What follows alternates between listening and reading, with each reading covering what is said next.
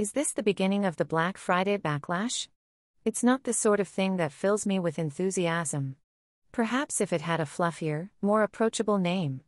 Pink Friday or Stripy Friday or something. Black Friday, the day after Thanksgiving, doesn't come around so much as it does loom and then descend. Many places now open their doors on Thanksgiving itself, forcing staff to work when they should be spending time with their families.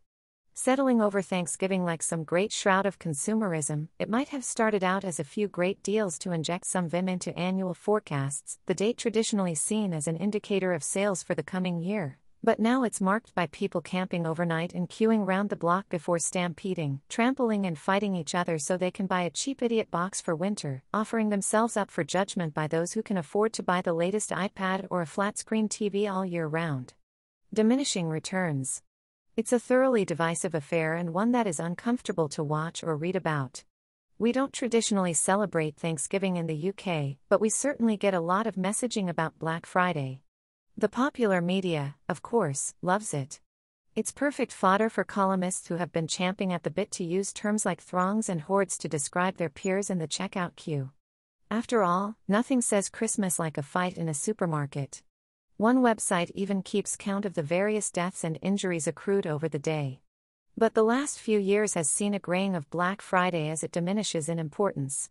The most obvious answer is probably the right one here, that most of the best deals are available online. Why brave the baying hordes when can you do your shopping in bed? A recent Nielsen survey shows many Americans get their Christmas shopping started in September.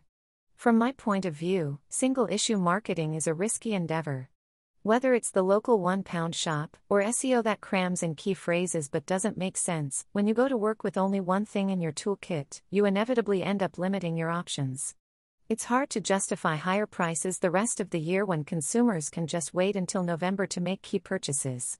And apart from anything else, what message does that send about the true value of your stock?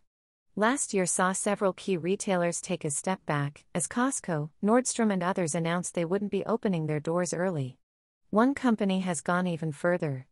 Outdoor retailer REI is completely shutting down on Black Friday this year, giving all of its 12,000 staff a paid holiday.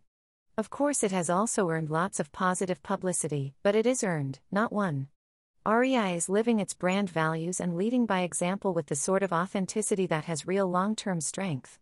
CEO Jerry Stritzky told employees he hopes they will take the chance to get outside and inspire others to do the same. I couldn't agree more.